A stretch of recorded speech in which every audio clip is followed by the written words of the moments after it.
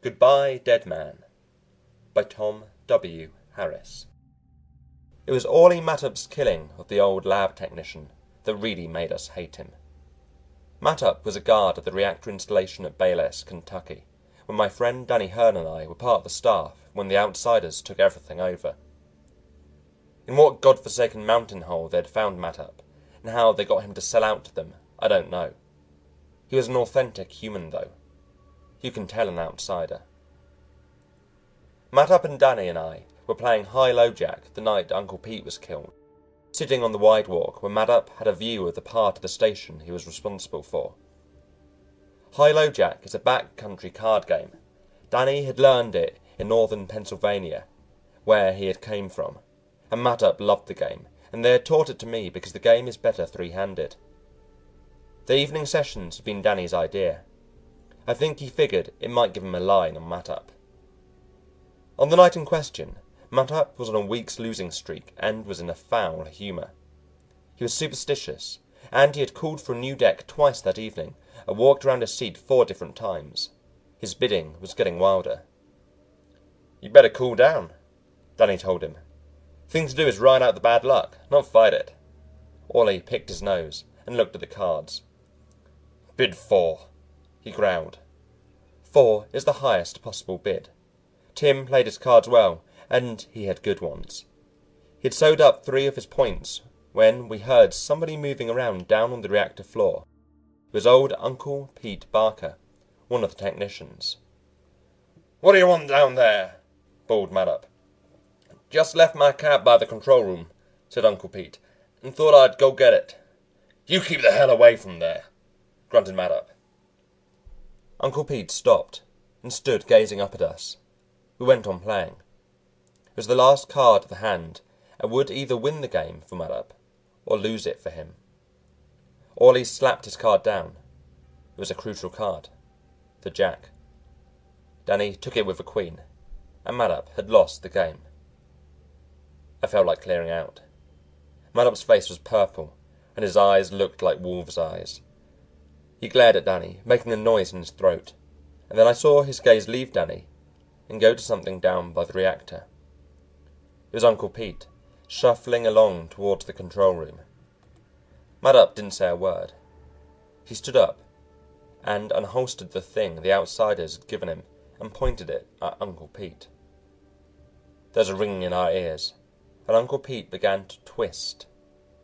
Something inside him twisted him, twisting inside his arms, his legs, head, trunk, even his fingers. It was only for a few seconds. Then the ringing stopped, and Uncle Pete sunk to the ground, and there was the silence and the smell. Mattup made us leave the body there until we had played 2 more hands.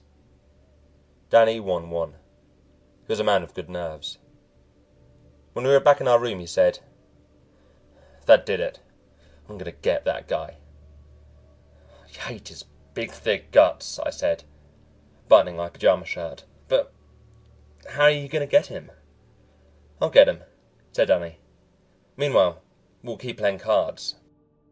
Things went on almost normally at the Bayless reactor. It was a privately owned pool-type reactor, and we were sent samples of all sorts of material for irradiation from all over the country. Danny was one of the irradiation men. I generally handled controlling. The outsiders had filled the place with telescreens and guards, and all mail was opened, but there was no real interference with the work. I began to worry a little about Danny. Almost every afternoon he spent an hour alone in our room, with the door closed. Mattup kept getting worse, an animal with power. He used to go hunting with the damnable outsider weapon, although the meat killed with it wasn't fit to eat, and he used it on birds until there wasn't one left anywhere near the plant. He never killed a bluebird, though. He said it was bad luck. Sometimes he drank moonshine corn liquor, usually alone, because the outsiders wouldn't touch it. But sometimes he made some of us drink with him, watching sharply to see we didn't poison him, and craftily picking his nose. When he was drunk, he was abusive. One night, we were in our room, dead for sleep after a long game, and Danny said, "Let me show you something." He shuffled the cards I cut, and he dealt me an ace, King, Queen, Jack, 10, and deuce of spades. He shuffled again, and dealt me the same in hearts. "Watch as closely as you can," he grinned. "See if you can catch me." I couldn't. "I've been practicing," he said. "I'm going to get Mattup." "What good will it do to beat him in cards? You'll only make him sore." I was relieved to learn what Danny had been doing, alone in our room, but this card-sharp angle didn't make much sense to me. "Who says I'm going to beat him at cards?" smiled Danny. "By the way, did you hear the rumour? They're going to break up the staff, outside of policy, send us to Oak Ridge, Argonne, shipping port, send new people down here." "That doesn't leave you much time," I said. "Time enough," said Danny. The next night, Mattup began a fantastic streak of luck. It seemed he couldn't lose, and he was as unpleasant a winner as he was a loser. "You boys don't know what card playing is," he gloated. "Think you're pretty smart with all that science stuff, but you can't win a plain old card game. You know why you can't beat me, boys?" "Because you're too smart, I guess," said Danny. "Well, yeah, and something else. I dip my hands in spunk water, up on the mountains where you can never find it. And besides that, I spit on every card in the deck and wiped it off. Couldn't lose now to save my life." "Maybe you're right," said Danny, and went on dealing. In a few days the rumour of moving was confirmed. I was being sent to Oak Ridge, Danny to Argonne. Mattup kept winning, and suggested that we raise the stakes. By the day that we were to leave, we owed him every cent we had. I paid up soberly. I wouldn't give Mattup any satisfaction by complaining. It looked as though Danny wasn't going to get Mattup after all. But Danny surprised me. "Look, Buster," he wheedled, "if I pay you $75, I won't have a cent left. How about me paying half now, and the rest later?" "No good," said Mattup. "You got it, pay me. If you can't pay cash, give me your watch. I know you got one. Look, Buster, quit calling me Buster. What am I going to live on until I get paid again? What do I care?" It went on like that till the buses for the airport were nearly ready to leave, and both men seemed angry enough to want to kill each other. "Let's go," I begged Danny. "Pay 'em and leave." "All right then," Danny snapped, and pulled out his wallet. He counted out all his bills into Mattup's hand. "You're $1 short," said Mattup. "Why not forget the buck?" said Danny. "You can spare it." "You're $1 short," repeated Mattup, scowling. Danny dashed his wallet to the ground. "You're even taking my change!" He got his jacket from the back of a chair. It was a hot day, and emptied change from the side pocket. There were 2 quarters and a $half, and he paid them over. "I have 11 cents left," he said. "Hell, take that too. I don't give a damn." Mattup grinned. "Sure, I'll take it. If you weren't lying when you said I could have it." "It'll break me," said Danny. "I know it," said Mattup.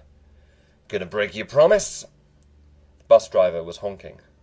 "To hell with you," Danny said to Mattup, and gave him a dime and a penny. He looked Mattup in the eye with a strange expression. "Now, I gave you that, and you didn't win it. You took it of your own free will. I offered it to you, and you took it. Right?" "Right," said Mattup. "Sucker." We scrambled on the bus, and as it pulled away, Danny yelled, "Hey, Buster! Look!" Mattup looked, and Danny stuck his right arm out the window, pointing at Mattup with his right forefinger, and his little finger stuck out straight and parallel, the thumb tucked under. A strange, disturbed look came over Orley. He turned his back as the bus roared out of the drive. At the airport, Danny popped into a phone booth and got Orley on the line. Nobody seemed to care, either outsiders or guards, and he let me listen. "Spent your money yet, dead man?" purred Danny. "What do you mean, dead man?" gruffed Orley's voice. "You crazy or something?" "You know that 11 cents extra you took?" gloated Danny. "It's going to kill you, Buster. For killing Uncle Pete. And for everything else you've done. I know. I've been talking nights to Uncle Pete. You're a dead duck, Orley Mattup. Dead! That's... I don't believe it. It's baloney. I'm going to spend that 11 cents and get rid of it. You do exactly that, Buster. I locked the curse on it, and I made the sign on you, and you have to keep that 11 cents the rest of your life. If you spend it, or if you lose it, and you will lose it, that's the end of you. I'll come out there and pound the hell out of you, yelled Mattup. Too late, Buster. Our planes are leaving. Goodbye, dead man. We had to run for our planes. Danny's pitch sounded pretty weak to me, even though Orley was superstitious, but I didn't get to tell Danny that until nearly 5 years later. I think I got him, said Danny. You don't know the whole thing. A hotel clerk had been listening. You mean Orley Mattup, the guard? He got sick, said he had a hex on him, and took off one day, and a lot later they found him up on the mountain. He was dead. Any money on him? Asked Danny. Just some change. They buried it with him. They heard the hex was locked onto their money. Congratulations, I told Danny. I didn't think it'd work. You scared him to death. Not quite, said Danny. I scared him into hanging on to the money. That money would have killed anybody that carried it much longer than the few minutes I handled it. I've been keeping the stuff in the reactor beam tubes. It was radioactive as hell. The end of Goodbye, Dead Man by Tom W. Harris.